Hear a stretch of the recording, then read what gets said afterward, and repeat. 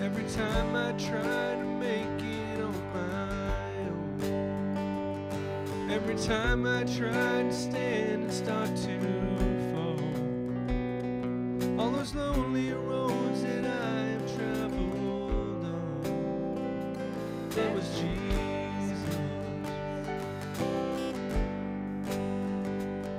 When the life I built came crashing to the ground, when the friends I had were nowhere to be found, I couldn't see it then, but I can see it now. There was Jesus. In the waiting, in the searching, in the healing and the hurting, like a blessing buried in the broken pieces. Every minute, every moment, where I've been and where I'm going, even when I didn't know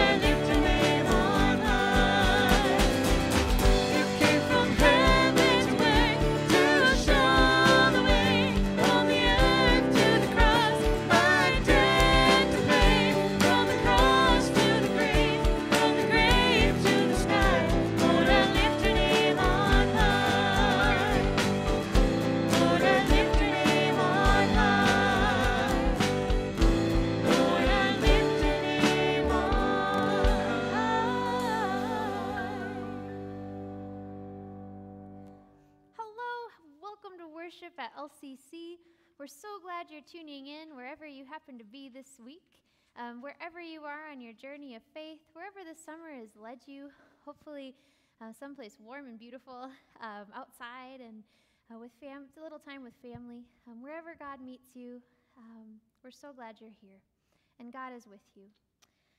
With that, let us begin worship with our confession and forgiveness. Blessed be the Holy Trinity, one God, whose steadfast love is everlasting, whose faithfulness endures from generation to generation. Amen. Trusting in the mercy of God, let us confess our sin. Reconciling God, we confess that we do not trust your abundance, and we deny your presence in our lives. We place your hope in ourselves and rely on our own efforts. We fail to believe that you provide enough for all. We abuse your good creation for our own benefit. We fear difference and do not welcome others as you have welcomed us. We sin in thought, word, and deed. By your grace, forgive us. Through your love, renew us. And by your Spirit, lead us, so that we may live and serve you in newness of life. Amen.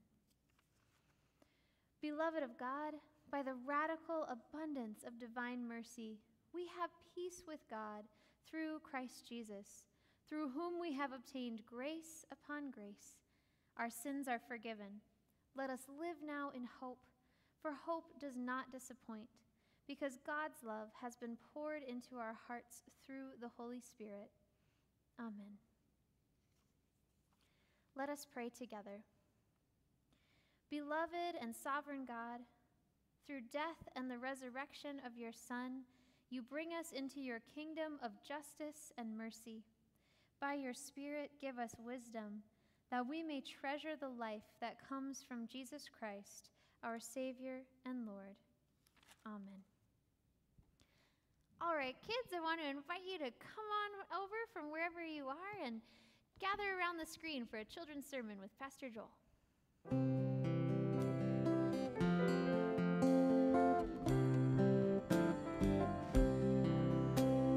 Jesus loves me, this I know, for the Bible tells me so. Little ones to him belong, they are weak but he is strong. Yes, Jesus loves me. Yes, Jesus loves me. Yes, Jesus loves me. The Bible tells me so. Hello, kids. It's Pastor Joel coming to you from Lutheran Church of the Cross. Hope you're having a good summer. So, as I like to do a lot of my children's messages, I have a little quiz for you. Ready for it? I want you to give me your best answer. I'm thinking of a number between 1 and 3. Can you guess it? 2. You got it. How many of you at home got 2? A couple people here in the church got 2. All right. I want you to come up with my birth month. What month was I born in that starts with the letter O? O March? No. August? No. How many said October? Ha! You got it. Okay.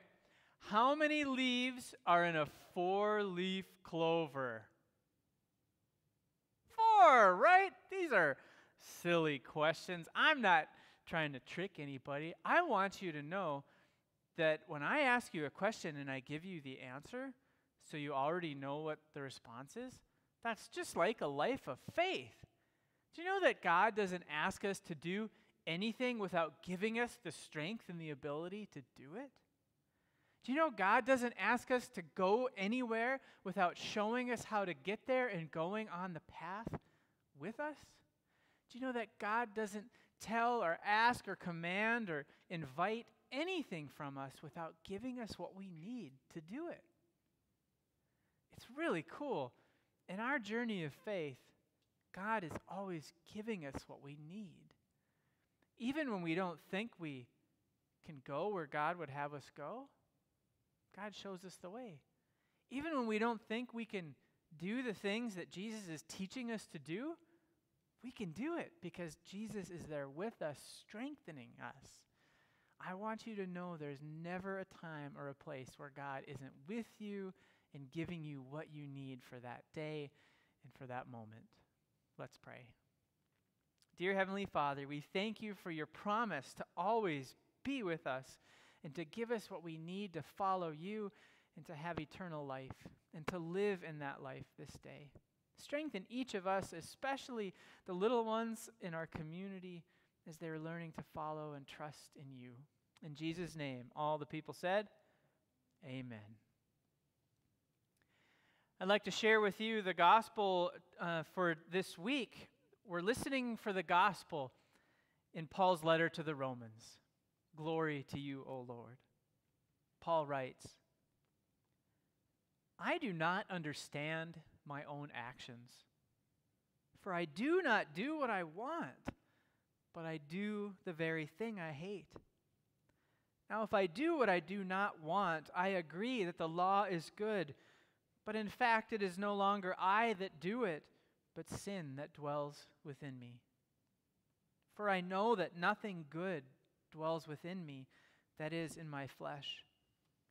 I can will what is right, but I cannot do it. For I do not do the good I want, but the evil I do not want is what I do. Now, if I do what I do not want, it is no longer I that do it, but sin that dwells within me. So if I find it to be a law that when I want to do what is good, evil lies close at hand. For I delight in the law of God in my inmost self. But I see in my members another law at war with the law of my mind, making me captive to the law of sin that dwells in my members. Wretched man that I am, who will rescue me from this body of death? Thanks be to God through Jesus Christ our Lord. This is the gospel of our Lord. Praise to you, O Christ. Grace to you and peace from God our Father and from our Lord and Savior, Jesus Christ. Amen. I hope this summer is bringing to you and to the people you love some R&R. I am fresh off some vacation time, and I'm so grateful to serve a church that knows that a little R&R is important for us, and so thank you for the chance to have some vacation time, and I appreciate Pastor Megan and Chad and everyone on the team keeping the ministry going. It's really a blessing to be a part of this church and so many great servants around LCC. So it's usually around evening time that something happens to me, and this happens between 4 and 5 nights a week. It's in that space between when your stomach starts grumbling before supper, but it's not yet time to prepare a meal or sit down and eat. And this goes on many times for me, and it's when my tummy starts grumbling and I take out a beautiful bag of nacho cheese Doritos. No, this is not product placement. Frito-Lay did not pay me anything to do this, although if they'd like to, you can mail a check to the church.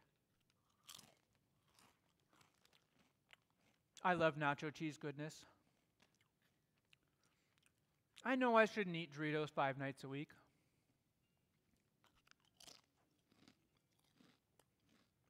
And maybe if I just had a serving, 12 chips. Yeah, right. Forget that.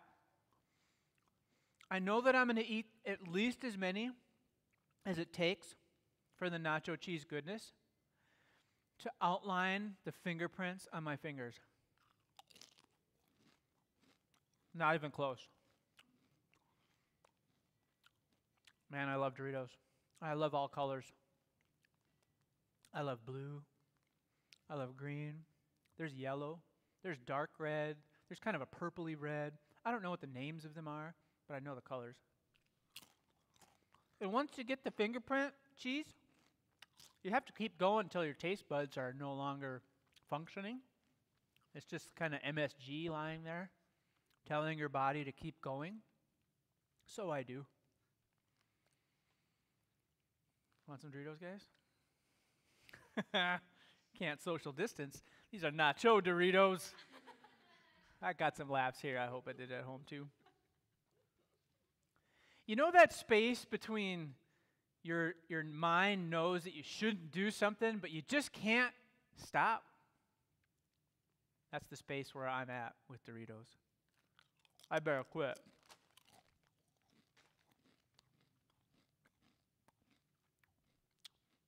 There's conflict in me. I know I shouldn't eat so many Doritos, and I know I shouldn't eat them 5 nights a week, but I just can't stop. Now, this is a playful way to talk about conflict, right? But there's inner conflict in all of us. This was just about snack food, and I know that people have conflicts with their food. Some eat too much to their detriment, and others just can't bring themselves to eat. So I don't mean to be playful with serious eating conditions and disorders. But there's deep conflict within each of us, that space between when we know we should do something, but we can't bring ourselves to do it. When we know where God would have us go, but we just can't bring ourselves to go there. When we know what God would have us say or what we need to do in our lives, but we just can't seem to get there. Now, I grew up in a can-do family, in a can-do state, in a can-do country with all of this resourcefulness and gumption. And so when it comes to this inner conflict, I tend to think that I can will my way through it, but things like Doritos get the best of me. Paul is teaching us about inner conflict, a conflict that lives within each of us. The conflict looks different, yet it's the same struggle. The struggle between knowing where God would have us go and what the way of the Lord is, and our ability to live into that. Paul says some really powerful things. I don't understand my own actions. I do not do what I want, but I do the very thing I hate. I can will what is right, he says, but I cannot do it. I do not do the good that I want. This is Paul. If you think about the authors of the books and the scriptures as perfect and holy and those who have got it all figured out, listen to the words of our brother Paul, who says, I can't even understand my own actions. I cannot do what I know that I should. Paul's describing for us this yearning to follow God, to live like Jesus, to love like him in our families, in our communities, and in the world. But he just can't bring himself to do it. Wretched man that I am, he says, who will rescue me from this body of death? He describes living in this conflict, in this space where we know what God would have us do, but we just can't bring ourselves to do it. He describes it as a body of death. Who will rescue us from this body of death? Thanks be to God for Jesus Christ, our Lord and Savior. You know, when we're stuck, when we know there are people we need to forgive, or pains we need to let go of, or ways that we need to care for ourselves in a more holistic and healthy way, Jesus is right there with us when we're stuck.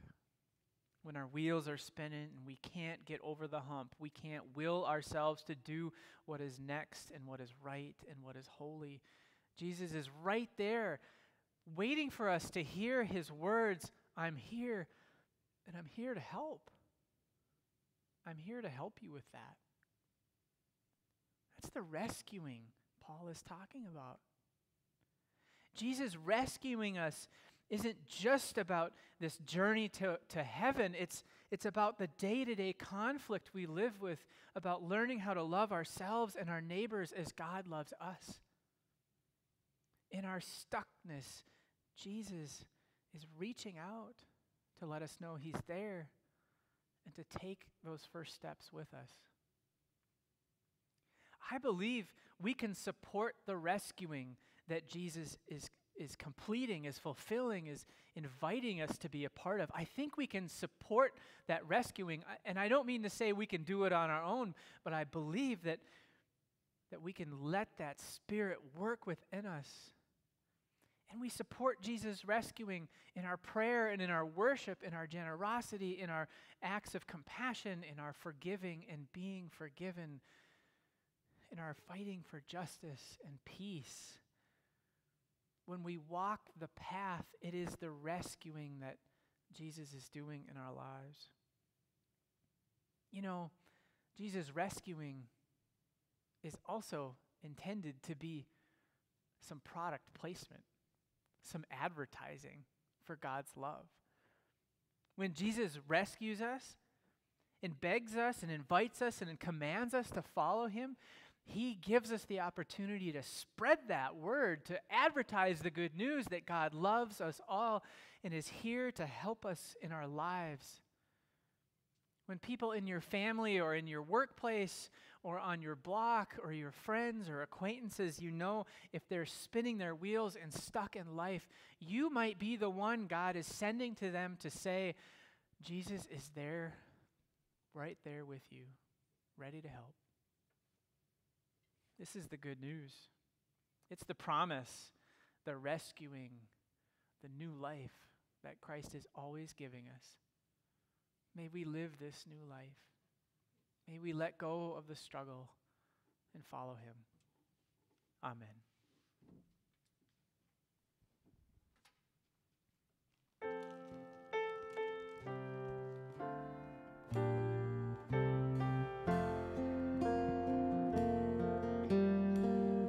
When I survey the wondrous cross on which the Prince of Glory died, my richest gain I count but loss, and pour contempt on all my pride.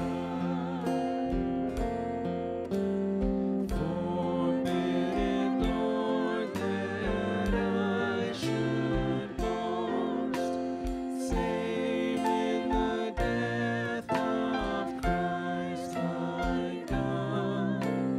All loving things that charm me most, I sacrifice them to his blood.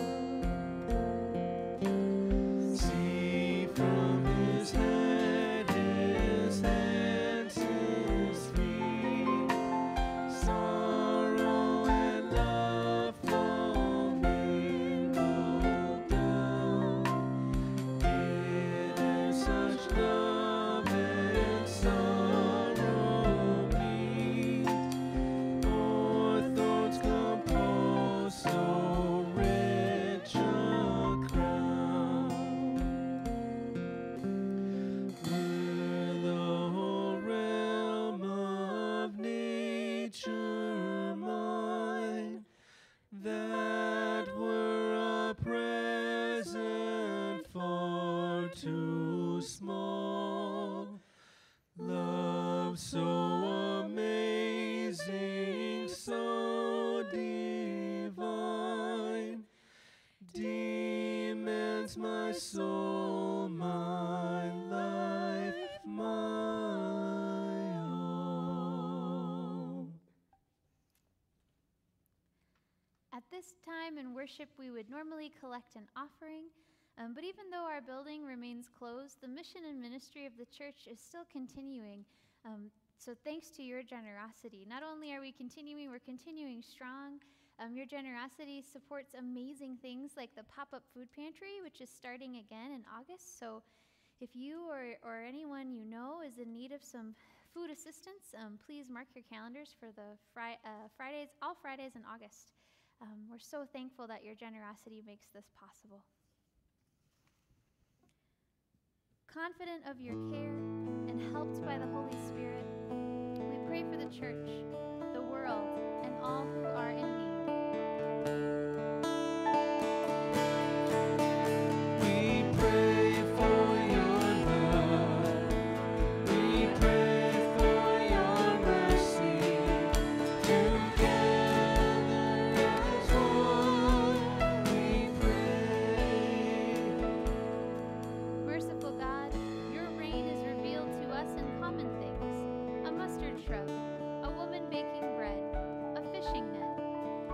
church witness to the surprising yet common ways you encounter us in daily life. As the birds of the air nest in the branches of trees, gather the nations of the world into the welcoming shade of your merciful reign. Direct leaders of nations to build trust with each other and to walk in the way of peace. God, in your mercy.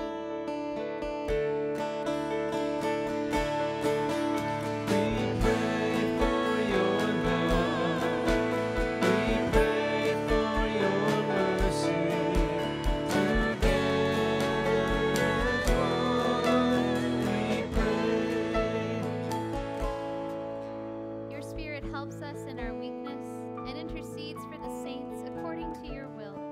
Help us when we do not know how to pray. Give comfort to the dying, refuge to the weary, justice to those who are oppressed, and healing to the sick. Especially this day we lift to you Sharon Stancher, Dean Warren, Marv Smith, Tim Johnson, Kathy Neugebauer, Kate Lair, Madison Hanson, Carol Steenerson, Marty Simmons, Nancy Lee, Nikki Peterson, Michael Allard, Kay Schoenbeck, Susan Stefanowitz, Amy Simmons, Dan Garretts, Ron and Edie Broughton, Mike Post, Larry Otterson, Vivian Schroeder, Betty Johnson, and Otto Schmidt. We also pray for the family and friends mourning the loss of John Spalson, Tim Radloff, Marlene Evenson, Irene Lindgren, and Julian Johnson. You show steadfast love and direct us to ask of you what we need. Help this congregation to ask boldly for what is most needed. Refresh us with new dreams of being your people in this place and time. In the sure and certain hope that nothing can separate us from your love, we offer these prayers to you through Jesus Christ our Lord. Amen.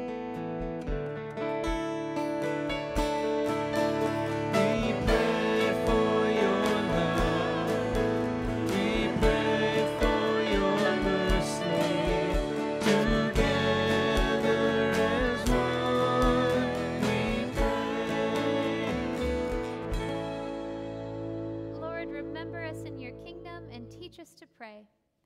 Our Father, who art in heaven, hallowed be thy name. Thy kingdom come, thy will be done, on earth as it is in heaven. Give us this day our daily bread, and forgive us our trespasses, as we forgive those who trespass against us. And lead us not into temptation, but deliver us from evil. For thine is the kingdom, and the power, and the glory, forever and ever. Amen. A few announcements from the life of the community. We will be having outdoor worship this Sunday at 10 a.m. if you'd like to join us for that. We're so thankful and joyful that we have this online community as well, so thanks for tuning in every week.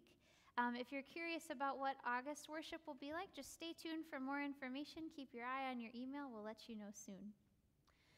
Receive the blessing. God the Creator, Jesus the Christ, and the Holy Spirit, the Comforter, bless you and keep you in eternal love. Amen. Let's sing.